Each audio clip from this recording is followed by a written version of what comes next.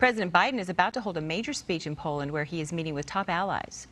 Comes as the Russian military appears to have launched a new attack on a western Ukrainian city right near the Polish border. Let's go to Jennifer McGraw live with those overnight updates. Jennifer? Mark and Lynette, new this morning, an airstrike in Lviv. This is video on scene from a CNN photojournalist. You're about to see him and his photographer confirming a fuel storage facility blew up. There is some concern that another tank will explode. This is right near a neighborhood. Now, Lviv is a destination for refugees that has been largely spared from major attacks. That's right on the border where President Biden is wrapping up his 4-day trip to Europe and meeting with top officials and even refugees. A reporter asking the president what he thinks of Russian President Vladimir Putin.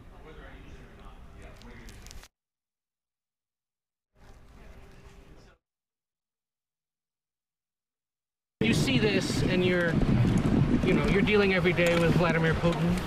I mean, look at what he's done to these people. What does it make you think? He's a butcher. The U.S. has been sending money and supplies and aid to help those refugee efforts. Biden announced $1 billion in additional aid into Ukraine. Now, foreign minister saying no other country has helped them as much as the United States. And as we wait to hear from Biden, one major thing he wanted to address while in Poland, while meeting with officials.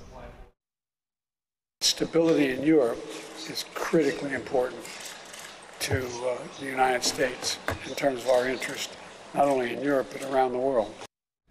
It's now been 31 days since Russia invaded Ukraine. Thousands of lives lost and millions of refugees have fled the country. However, Russian forces appear to have stalled at their goal on capturing the capital city of Kyiv and are concentrating more on gaining control of the Donbas area. That's the southeastern area of Ukraine. This military shift could signal a possible exit strategy for Russia, which has run into fierce resistance and suffered heavier losses than anticipated.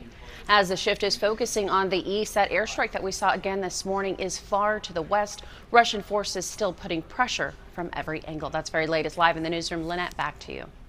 Jennifer, thank you for that. An effort is underway to make war-torn Kyiv a sister city to Los Angeles. The city council voted yesterday to start the process as a symbolic gesture of solidarity with the city that has been bombarded with missiles and artillery. Councilman Joe Buscaino said the designation would make it easier for Los Angeles to donate retired equipment to assist Kyiv, like fire trucks and ambulances. Now, if it passes, the Ukrainian capital would become LA's 26th sister city, joining the likes of Athens, Berlin, and Vancouver.